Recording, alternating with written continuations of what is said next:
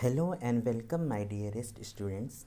Students, today I will teach you the making of a scientist, chapter number 6 of your English supplementary book, Footprints Without Feet.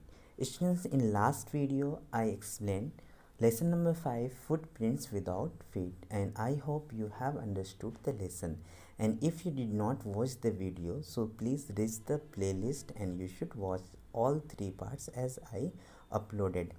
तो आप बच्चों उसको ज़रूर पढ़ लीजिएगा. And student, this lesson number 6, the making of a scientist, is very interesting, and it furnishes you so much knowledge. And one important and very essential discovery made by Richard a bright.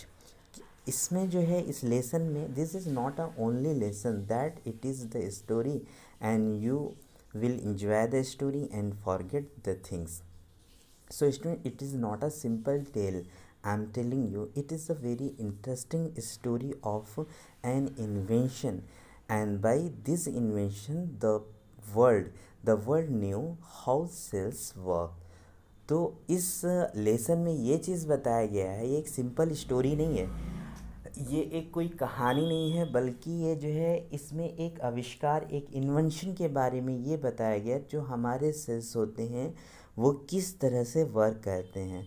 तो अगर आप इस aspect से भी इस lesson को पढ़ते हैं, you will understand and you will learn a scientific theory and who gave this theory and how did he find this theory. So it will be very beneficial for you because you all students learn science biology sections also, क्योंकि आप सभी बच्चे जो हैं science की biology को ज़रूर पढ़ते हैं. तो चलिए बच्चे, कुछ चीज़ें हम जान लें, थोड़ा सा आपको इसके बारे में बता दें ताकि आपको लेसन जो है समझ में आ जाए. Richard A. Bright has received the Sir Scholar Award and the Schindler Award for Biochemistry and Molecular Biology. It was his fascination for butterflies that opened the world of science to him. तो इनको ये award की बात हुई है. तो बच्चे क्या होता है, sometimes our steps knowingly or unknowingly, but our curious step will bring the happiness and will bring the achievements in our life. तो इनकी ज़िंदगी में क्या अचीवमेंट्स था? From his childhood, since his childhood he was fascinated to get the information and collect the butterflies of many aspects. तो वो जो है बटरफ्लाइज़ को इकट्ठा करते थे. तो एक सिंपल सी चीज़ जो बचपन की इनकी ख्वाहिश थी, जो बचपन की एक हैबिट थी बटरफ्लाई के बारे में, वो उन्हें एक इन्वेंशन की तरफ लेकर जाती है. इस स्टोरी में मैं आपको यही बताने वाला हूँ. तो आई होप कि जो चीज़ें मैंने आपको बताई हैं ये चीज़ जो है आप अच्छी तरह से समझ गए हैं कि इस लेसन में आप क्या जानने वाले हैं या इस लेसन में आप क्या जानेंगे. तो चलिए देख लेते हैं बच्चे. तो आपको हम सिंपल से एक बात बता दिए हैं कि जो वो साइंटिस्ट हैं जिनकी कहानी लिखी गई है रिचर्ड ए ब्राइट की, इन्हें बचपन से ही बटरफ्लाइज़ का शौक़ था और उस बटरफ्लाइज़ के शौक़ की वजह से उन्होंने एक इन्वेंशन कर डाला. ठीक है. और इसके राइटर इस लेसन के रॉबर्ट डब्ल्यू पीटरसन जो है इन्होंने लिखा है. तो जब मैं आपको ऐसे ही एक्सप्लेन कर दे रहा हूँ, फिर इंग्लिश बता दूंगा. जब रिचर्ड ए ब्राइट 22 साल के हुए, 22 के, तो ये जो थे एक स्कॉट ऑफ द ईयर थे. जैसे स्टूडेंट ऑफ द ईयर होता है, इसी तरह स्कॉट ऑफ द ईयर थे. और इन्होंने एक्साइटेड किया साइंटिफिक वर्ल्ड को इन्हें एक्साइटेड किया एक न्यू थ्योरी देकर कि जो है सेल्स किस तरह से काम करते हैं. इस पर किसने काम किया था? रिचर्ड एच एब्राइट और उनके जो रूममेट ने एक्सप्लेन किया था इस थ्योरी को एक आर्टिकल में. कौन सा आर्टिकल था वो? National academy of science. और ये जो है पहली बार हुआ कि दिस इम्पोर्टेंट साइंटिफिक जर्नल, मतलब ये पहली बार हुआ कि कुछ कॉलेज स्टूडेंट्स ने इस साइंटिफिक जर्नल में लिखा था. इससे पहले बच्चे नहीं लिखते थे बल्कि प्रोफेसर्स लिखा करते थे. तो आई होप कि बच्चों आपको समझ में आ रहा होगा। In sport that would be like making the big leagues at the age of 15। इसको किस तरह से कंपेयर किया गया, जब रिचर्ड एच एब्राइट और उनके रूममेट्स ने एक थ्योरी दिया। किस आर्टिकल में दिया, एक आर्टिकल लिखा, उस एक थ्योरी दिया एक आर्टिकल में, और वो आर्टिकल पब्लिश हुई थी नेशनल एकेडमी ऑफ साइंस में। और ये पहली बार हुआ था कि नेशनल एकेडमी ऑफ साइंस जो जर्नल था, जो मैगज़ीन थी, उसमें किसी स्टूडेंट्स की, कॉलेज स्टूडेंट्स के आर्टिकल को जगह मिली।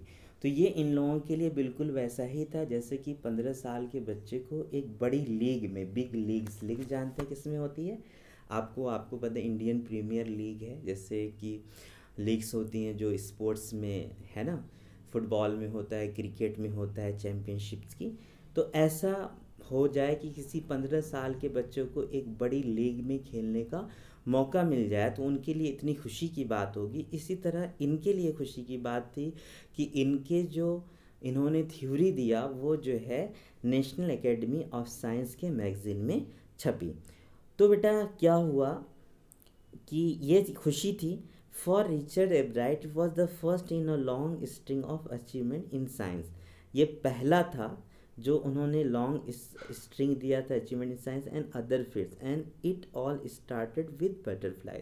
तो आज जो ये चीज़ हुई कि रिचर्ड एब्राइट और उसके जो रूममेट्स ने अपनी थ्योरी को एक आर्टिकल में लिखा और वो पब्लिश हुई, इसकी शुरुआत उनके बचपन से हुई थी। कब हुई थी, जब वो बटरफ्लाइज़ का जो उन्हें शौक़ था, बटरफ्लाइज़ की कलेक्शन का, ये उसी का नतीजा था कि उन्होंने ये थ्योरी दिया, हाउ डज सेल वर्क्स, या हाउ डू सेल्स वर्क, है ना, किस तरह से सेल काम करते हैं। तो चलिए बच्चे हम इनके बचपन में आ जाते हैं। N only child एब्राइट grew up north of reading पेनिनसिल्वेनिया। Only child का मतलब क्या होता है, इकलौते बेटे थे अपने फैमिली के, और ये पले बढ़े, है ना, रीडिंग, नॉर्थ ऑफ रीडिंग, ये रीडिंग पढ़ना नहीं, ये जगह का नाम है बेटा, पेनिनसिल्वेनिया। There वॉजन much I could there. तो ये बचपन की बात याद करते कि यहाँ वो कुछ कर नहीं सकते थे। आई सर्टेनली कुडंट प्ले फुटबॉल और baseball with a team of one. कुछ नहीं कर सकते थे, मतलब एक आप समझ लो ना, एक सिंपल लैंग्वेज में खाली पर्सन, खलियर, लोनली, कोई काम वाम था नहीं। तो ये बेसबॉल नहीं खेलते, ये फुटबॉल नहीं खेलते, है ना, कि but there was one thing I could do, collect things. लेकिन ये वो काम कर सकते थे। मतलब ये कौन बता रहा है, ये किसकी सेइंग्स है, ये रिचर्ड एच एब्राइट की सेइंग है कि ये जब छोटे थे तो ये रहते थे नॉर्थ ऑफ रीडिंग पेनिनसिल्वेनिया में, और यहाँ पर इनके पास कुछ काम नहीं था कि ये फुटबॉल खेलने या बेसबॉल खेलने। तो बच्चों ये सिर्फ एक काम करते थे कि चीज़ों को इकट्ठा करते थे।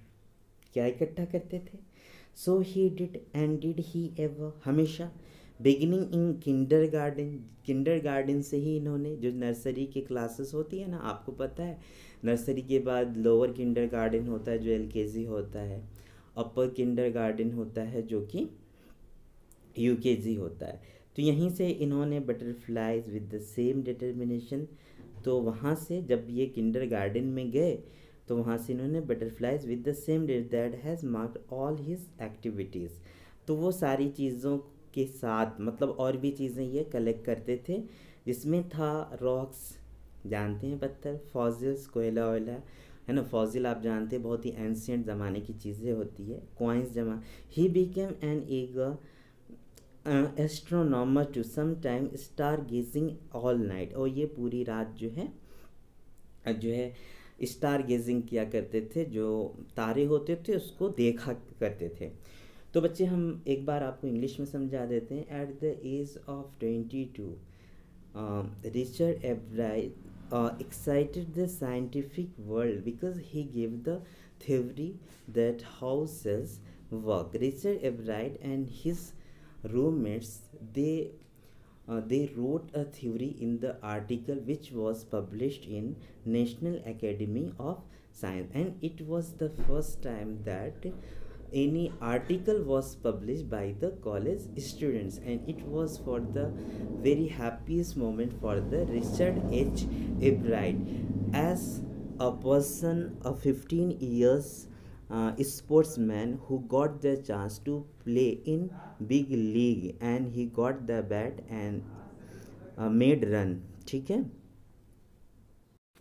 सो स्टूडेंट्स ही मतलब एक बच्चे को चांस मिल जाए 15 साल के बच्चे को in sport and he made run. So it was like for the Richard एब्राइड when he got chance and when his article of theory how does cell works was published in the article in the magazine of National Academy of Science. And Richard Sebright said that he grew up in north of Reading, Pennsylvania, and he did not have enough work to do and he could not play baseball or football. So what he did, he only collected the things. So from his childhood, when he started reading in kindergarten, he started to collect butterflies and the other things, and the things were involved in his daily basis activities like collecting rocks, fossils and coins. And he became an eager astronomer. Sometimes he gazed the stars all night. तो ये काम करते थे. So students I am explaining the next page and it's page number 33. तो हम page number 33 पर हैं students. तो आपको ये बात समझ में आ गई है. पहले मैंने बता दिया था कि इनकी जर्नी जो थी, जो इन्होंने थ्योरी दिया, इसका एक ही रीज़न था. वो रीज़न था द फैसिनेशन ऑफ बटरफ्लाइज. वो बटरफ्लाइज के बारे में जानते जानते ये जान गए कि सेल्स किस तरह से वर्क करते हैं, और इन्होंने पूरे साइंटिफिक वर्ल्ड को सरप्राइज कर दिया. क्योंकि वो सिर्फ जब इन्होंने ये थ्योरी दिया था उनकी उम्र जो है सिर्फ 22 ईयर्स थी. तो आ जाते हैं बच्चे पेज नंबर 33 में. From the first he had a driving curiosity along with a bright mind. He also had a mother who, तो पहले से he had a driving curiosity. वो क्यूरियोसिटी से बढ़ रहे थे, वो जानने की कोशिश. ये देखो क्यूरियोसिटी ही एक ऐसी चीज़ है जो हर एक चीज़ को, जैसे आप कहते हैं ना कि necessity is the mother of invention.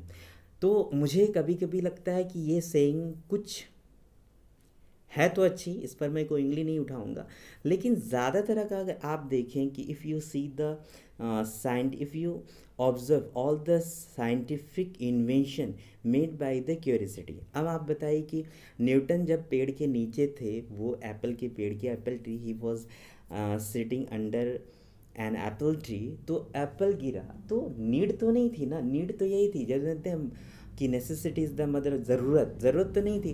वो चाहते तो उस एप्पल को खा सकते थे, लेकिन क्या हुआ, उनके अंदर एक क्यूरियोसिटी आई.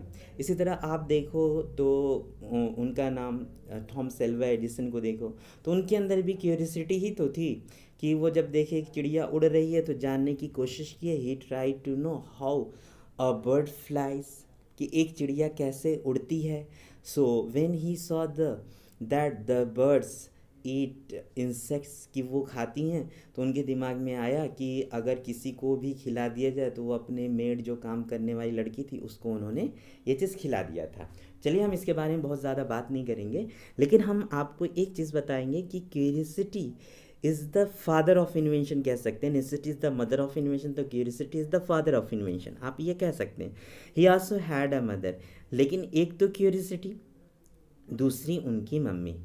तो दोनों चीज़ों ने इनको जो है सक्सेसफुल, जैसे कि इन्होंने achievements pi. Who increase his interest in learning. इनकी मम्मी जो थी उनके इंटरेस्ट को बढ़ाती थी, इंक्रीज करती थी, प्रोत्साहित करती थी ना. She took him on trips, in a trips bought him telescopes, microscopes, cameras, mounting materials and other equipment and help him in many other ways. तो इनकी मम्मी, एक तो इनका क्यूरियोसिटी, आप ये जानो, from the first means from the beginning, from the childhood he had curiosity to learn new things. And the second and very beneficial thing, he had a mother who he encouraged him in many ways, है ना. तो क्या करती थी, she took him on trips, bought him telescope, microscope, cameras, and she managed mounting metals and all the equipments and all the equipments that helped him in many ways, जो उसकी बहुत तरीके से मदद भी करती थी। ओके स्टूडेंट्स, इतना तो हमने आपको थोड़ी सी उनके चाइल्डहुड के बारे में बताया, and next things I will explain the next day, and for that time students have a good day.